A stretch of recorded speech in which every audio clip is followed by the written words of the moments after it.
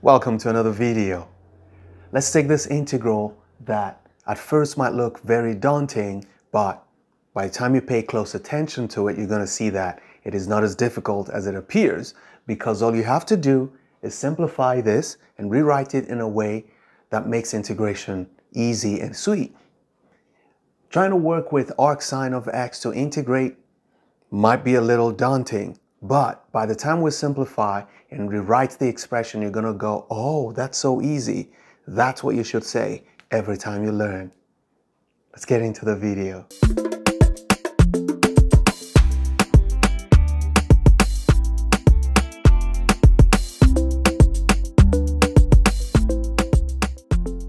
So the first thing we're going to do for this integral is to rewrite the integrand, because as at now, I do not know how to deal with tan of arcsin of x. But there is a way I can rewrite this expression. I know that every time there is a composition of the tangent of an inverse trig function or cosine, the trig of an inverse trig function can always be rewritten in algebraic form. And this is what I mean. You see, look at this. Whenever you write an expression like tan of, let's write arcsin of x. You see, the tangent is always has an argument that is an angle. So you can say clearly that this is an angle, theta.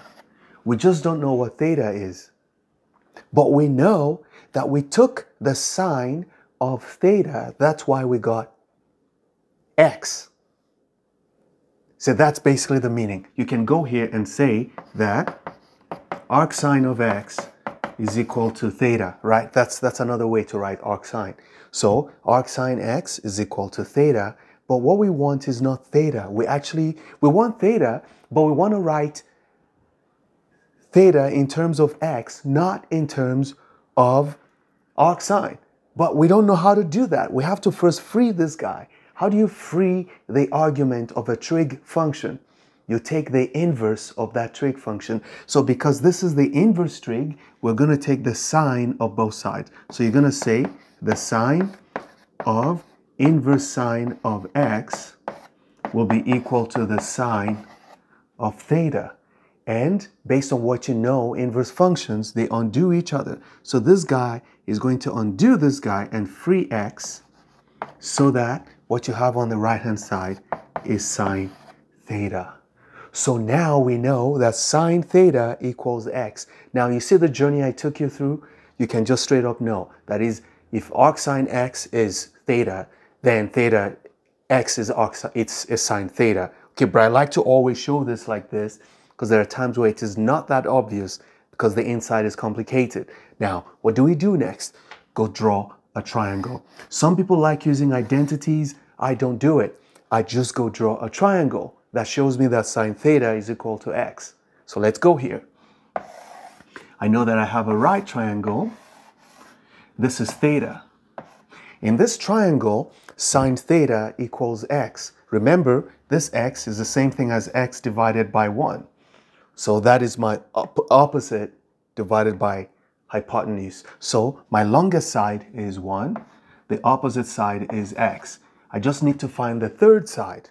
By Pythagorean theorem, I know that this is the square root of 1 squared minus x squared.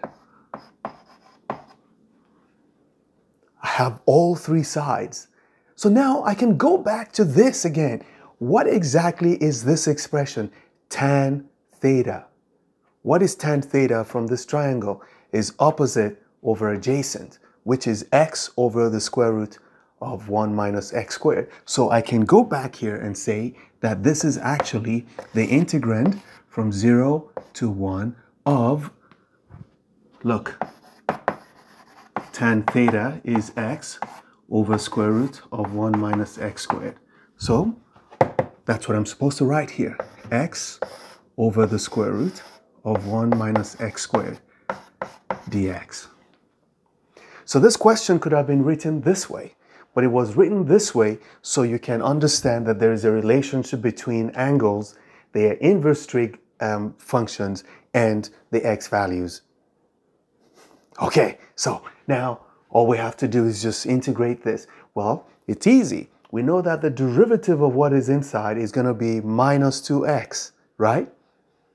So that's just the linear form, and there's nothing added, so we can easily do a u substitution because we're going to have this inside the derivative of this. So by u substitution, we say let u be equal to 1 minus x squared. So we know that du is equal to, what is du? Du is going to be negative 2x dx. But what I really want is x dx. So I'm going to move this 2 away. I'm going to divide this by negative 2. So I have negative 1/2 du equals x dx. However, because this is a definite integral, I will have to also change the boundaries, right? So let me change the boundaries, or the limits of integration, as we say it. So when x equals 0, u evaluated at 0 will be, if you put 0 here, this is going to be 1. And then u evaluated at 1 is going to be equal to 1 minus 1 squared, that's 0. Okay, so it means we're going from 1 to 0 now. That's how we're going. So we're going to change the whole integration so that this becomes the integral from, so where it was 0 before, it's now 1. Where it was 1, it's 0. So it's going to be from 1 to 0 of x, not x anymore. Remember, we said we're going to replace x dx with this. So I'm going to replace x dx with negative 1/2 du, negative 1/2 du. And what's under is going to be the square root of u. This is our u now. So that's going to be the square root of u. Nice.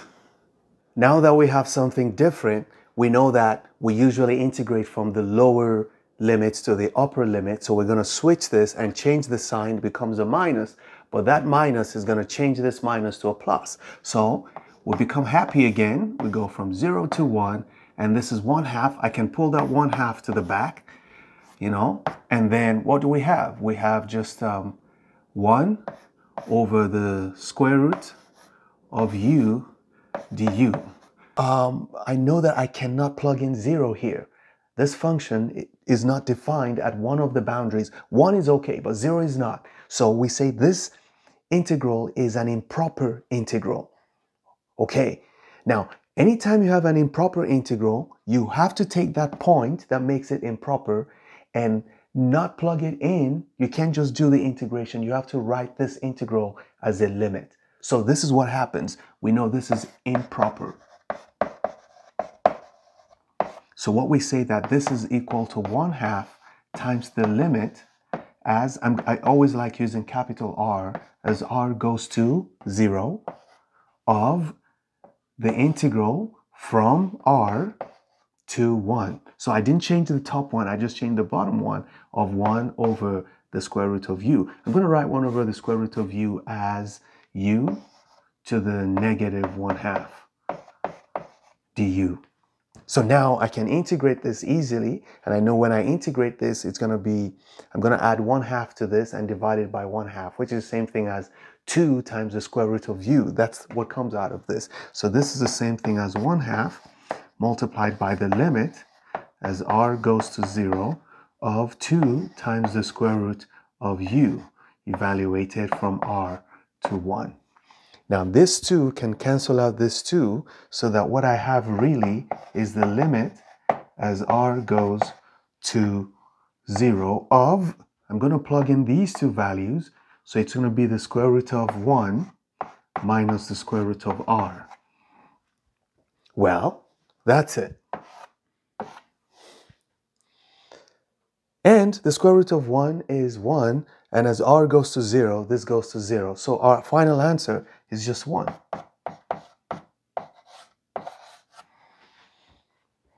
That was a quick fix. Never stop learning. Those who stop learning, stop living. Bye-bye.